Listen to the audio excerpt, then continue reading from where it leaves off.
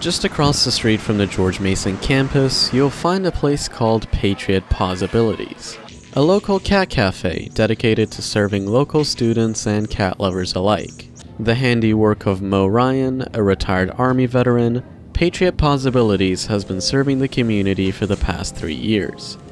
I have a passion for animals. My husband told me if I brought another animal home, well, he said if I bring home another heartbeat, his heartbeat was leaving. So, can't bring them home, so here I can have all the animals I want, and he can't leave me now. Ah.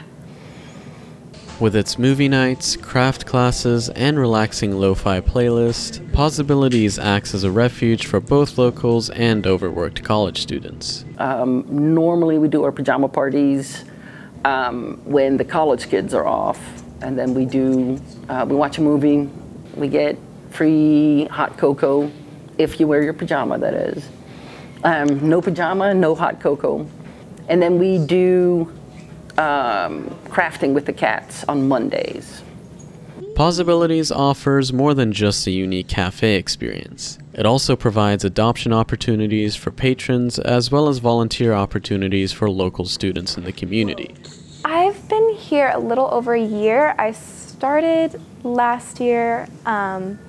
Working here is like really fulfilling, like seeing cats go home, and I get to interact with so many fun people, and I get to talk to them about cats, which is really, really fun.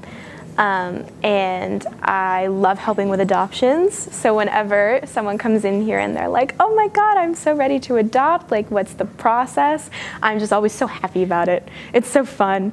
Pawsabilities is also dedicated to being an ally to the LGBTQ community. It has turned into a safe space, and sort of organically we turned into, I would say, 95% LGBTQ in here. And I hung a little sticker on the door. That was the one thing I was so happy with when we got it. However, back in 2020, the COVID-19 pandemic nearly ruined this community's safe haven. So yeah, 3 days prior to 1 year anniversary, and we had to close, and I just remember having a complete heart attack. And I just remember sitting at that table just like, oh my God, you know, I'm $200,000 into this thing and I'm not gonna make it. I signed a 10-year lease and I wasn't even a year in, and I didn't think I was gonna make it. Though, thanks to some help from the Fairfax community, Pawsabilities was able to overcome this catastrophe. I think if I would have been anywhere else other than in this area of Fairfax, I don't think we would have made it. But this community right behind here, Kings Park West, those guys kept coming in, and they were just like, oh, my kid comes in all the time, and here's a donation, this, donation that. It helped us through. So, if you're a cat lover in Fairfax, then perhaps you could give Pawsabilities a try, 'cause it's just a whisker away.